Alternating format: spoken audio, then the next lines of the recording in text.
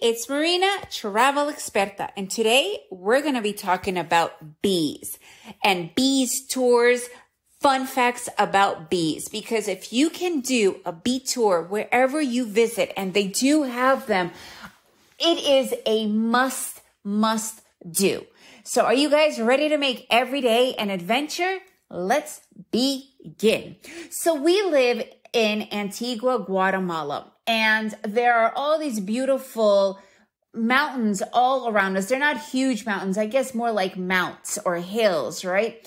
And there's all these different types of mountain cabins and whatnot. And one day, me and my friends were passing by this area called the Bees Cabañas. We're like, what does that mean? And we looked deeper into it. And what it is they have this huge bee farm, and you could also stay there in the cabana, have lunch, or you could just come and do the actual tour of beekeeping and seeing what bees are all about.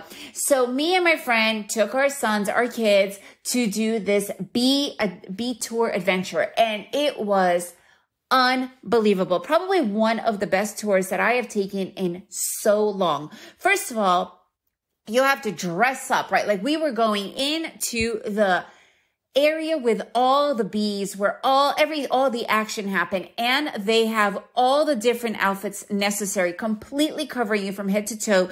And that included for the kids. And one of our kids was 6 years old, and they had you completely taken care of. So what's interesting is the people that take care of the bees, they have this magical connection with the bees. Whatever the magical connection is, I don't know. But let me tell you, this guy, he walked in to where we were completely, fully decked out. He went in his normal clothes. He was wearing a t-shirt, face wide open. And I guess maybe the bees have bitten him enough for him to have not to have any reaction to this, whatever the reason was. First and foremost, none of them touched him. And secondly, there were thousands of bees. So we started with the bees, learning all about the bees and understanding how the bees work, what their whole housing thing is, and just everything. And we also learned a lot of really cool and interesting fun facts. First and foremost, did you know that bees have 5 eyes? That's right, 5 eyeballs. So they are seeing everything from every direction. Another really interesting fact, the only bees that sting are female bees. And you know why? Because female bees are also the worker bees. So wherever you see any bees that are around pollinating and doing all the work, it's female bees. The other interesting thing about the bee population, queen bees, which is obviously another female, they can lay up to almost 2,000 eggs per day. Can you believe that? Almost 2,000 eggs per day. So everything revolves around the bee. Whole bee colonies start from a queen bee. So if a queen bee moves, so will they. So for you to be able to start a new bee colony, you need to first have a queen bee. Otherwise, it will never happen. Here's another very interesting fact. A bee produces only a teaspoon of honey, which is less than 5 grams in her entire lifetime.